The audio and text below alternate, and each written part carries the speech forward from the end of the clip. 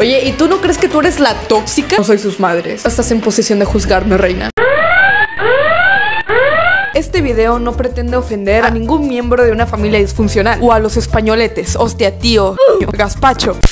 Hola, bola de mugrosos. Últimamente he pensado en lo bien que me va y en lo bella y maravillosa que es la vida, lo que me pone en posición para burlarme de los que sí le están pasando mal. Tal vez pensarán que soy una hojaldra por burlarme de gente que tiene problemas, pero ok, quéjense con los españoles, ¿va? Ellos están poniendo sus miserias en internet y de a gratis. Así es, españoles. Porque la página que vamos a ver hoy es Asco de Vida, donde descubrí que no solo en Latinoamérica tienen familias disfuncionales.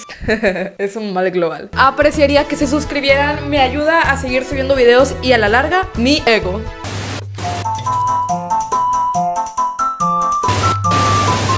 Hace unos meses me he dado cuenta de que mi familia es tóxica. Hermana promiscua, ya ha tenido que abortar a los 15. Un hermano parásito que se levanta a la hora de comer. Mi madre, que es un saco de nervios. Y mi padre, que para él ni existimos. No me llega ni para mudarme ni para el psicólogo. Tengo 35 años. Asco de vida. Oye, ¿y tú no crees que tú eres la tóxica? ¿Vives con tus padres a los 35 años y le llamas parásito a tu hermano? Por levantarse un poco tarde, claro. Es que no aprovecha el desayuno. Mira, yo no juzgo la situación económica de cada quien, menos con esta economía, pero no estás en posición de juzgarme, reina. Si tanto te molesta, vas ahorrando. No creo que en tu casa te sigan queriendo. La semana pasada, ¿qué dice aquí? La semana pasada, los reyes me regalaron un perro. Mi perro, el cual llevaba perdido una semana. Todo muy bonito, si no fuera porque mis padres lo habían escondido en casa de mi abuela.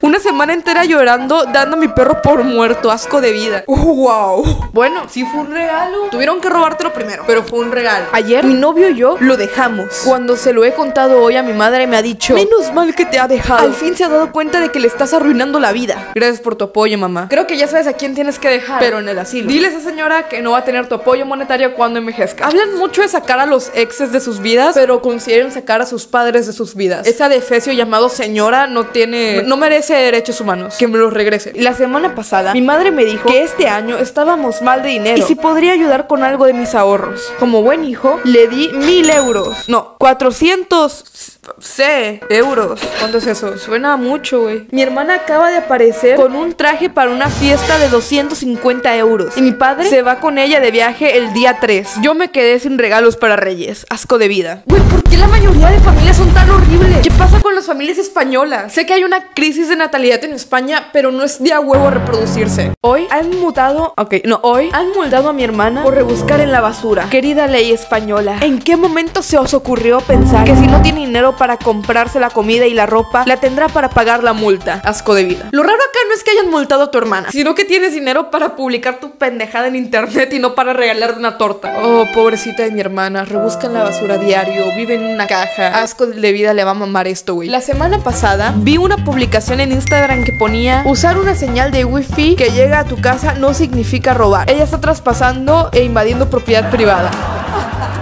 Muy buena.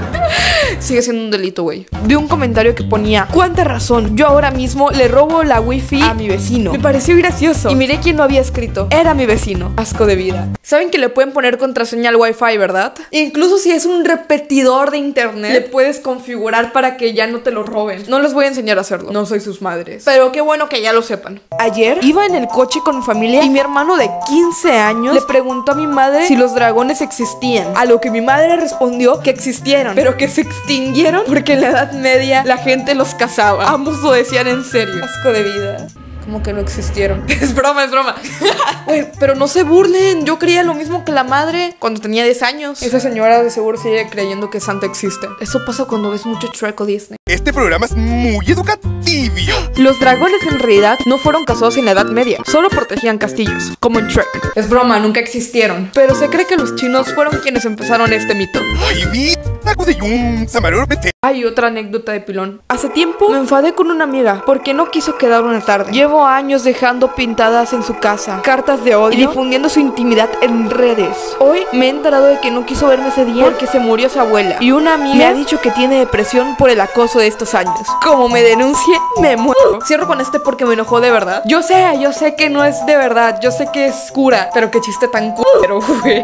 No te dediques a la comedia porque tú te me mueres de hambre. Aprovecho para recordarles que ni Asco de Vida ni la corona española me promociona. Así que síganme en TikTok, Instagram y aprovechen para suscribirse. Gracias a Satán, esto fue todo. Espero que les esté yendo bien, o al menos mejor que a la gente que subió todas estas anécdotas. Nos vemos.